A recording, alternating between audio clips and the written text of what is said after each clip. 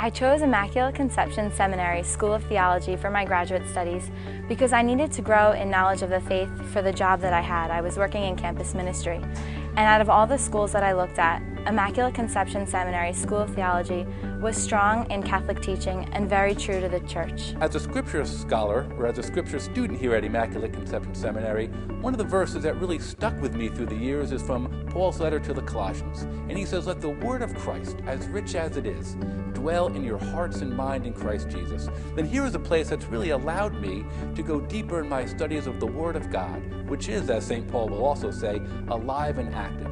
And that has borne fruit in many aspects of my life. I was very impressed with both the breadth and the depth of all of the professors who I took classes with.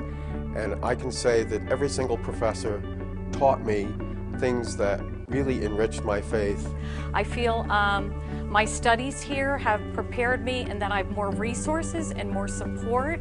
I also feel like the face of the Church and the seminary makes me realize that I have a greater responsibility at the parish level. My experience with making friends with fellow lay students and seminarians has been excellent. The structure of the courses here allowed me to move at my own pace and to balance the demands of my home life and of my own spiritual development and growth. I work for Catholic Radio in New Jersey, and when I first enrolled at Immaculate Conception Seminary School of Theology, I never thought I would be on Catholic Radio.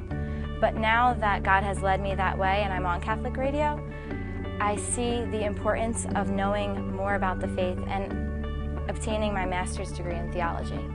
As academic dean, I'm responsible for the correct teaching of every program that goes on at St. Paul's, both of our outreach to those who have left the Church, those who find God not relevant in their life, and those who have drifted away. And also I'm responsible for training of those faithful Catholics that they can have the ability to articulate the beauty of our faith in a way that's joyful, enthusiastic, and full of hope. And so my teaching here and my studies here at Immaculate Conception Seminary have really enabled me and empowered me to go forth with confidence to bring the good news of Jesus to all people. During the first year I was here, for the first time, an opportunity came up for summer classes in Rome. And so I was one of the first 3 lay students to sign up for that. Being there and experiencing Rome through the eyes of faith is an entirely different experience. Praying at the tombs of St. Peter and St. Paul, as well as the many, many, many other martyrs in the different churches and basilicas of Rome. It's such an overwhelming experience that our faith is so palpable you can almost feel it and touch it in Rome. And that led directly into my focusing and concentrating on church history.